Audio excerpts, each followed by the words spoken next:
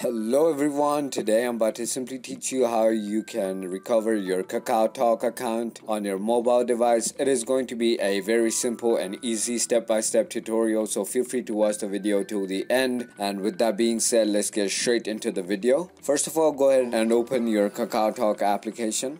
Finally, once you have done that, as you can see, there is a Find Kakao Account or password tab right here.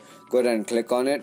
And finally, if you forgot your password, go ahead and click on I forgot my password, or if you forgot your email or phone number, click on that. I'm gonna go ahead and click on I forgot my email or phone number so I can show you both by looking at my email or phone number and my password. And finally, once you have done that, go ahead and click on Find Account. And once you have done that, you can use these three things to find your account. As you can see, you can either use your profile name and phone number, or you can simply use your information on your phone. But if you have already restarted your phone, this is going to be temporary identification for you, user identification. So basically, you can also use your email. If you forgot your phone, basically you can use your email, and if you forgot your email, you can use your phone and profile name. So I'm gonna go ahead and click on phone and profile name, and once you have done that, go ahead and enter whatever your profile name was, and then go ahead and select your country on the phone number and your number sign.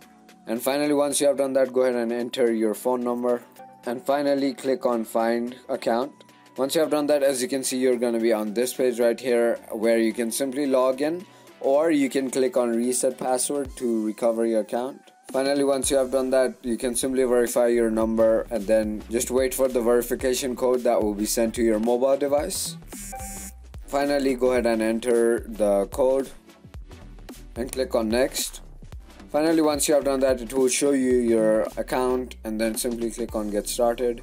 And then it will basically ask you if you have logged into these services. I haven't, so I'm just going to click on no. And now here you can create a password and re-enter a password and click on confirm to change your password and recover your account. So if you thought this video was informational, feel free to hit that subscribe button, hit that like button, and thank you for watching.